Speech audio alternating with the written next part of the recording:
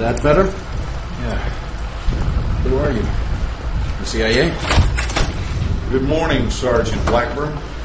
When are you going to tell me what's going on? 18 hours ago, I get a call from Homeland Security saying there's a Marine in detention I need to talk to. Some story about a terror plot in New York, and the Marine claims he has information to stop it. Now, the best part is, he says it's going to happen today. So here we are. You look jet-lagged. And by that, I mean you look like shit.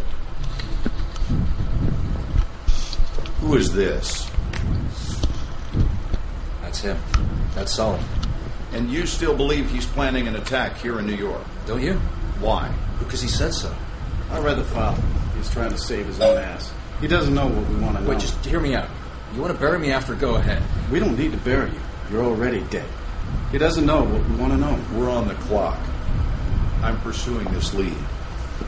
What you're going to do is help us clarify the attack scenario. Your cooperation might even get you free of the world of crap you currently inhabit. All you have to do, Sergeant Blackburn, is fill in the blanks. Are we clear?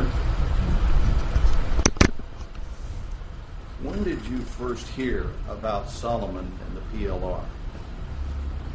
It was 9 months ago. Operation Swordbreaker, Iraqi Kurdistan. Okay.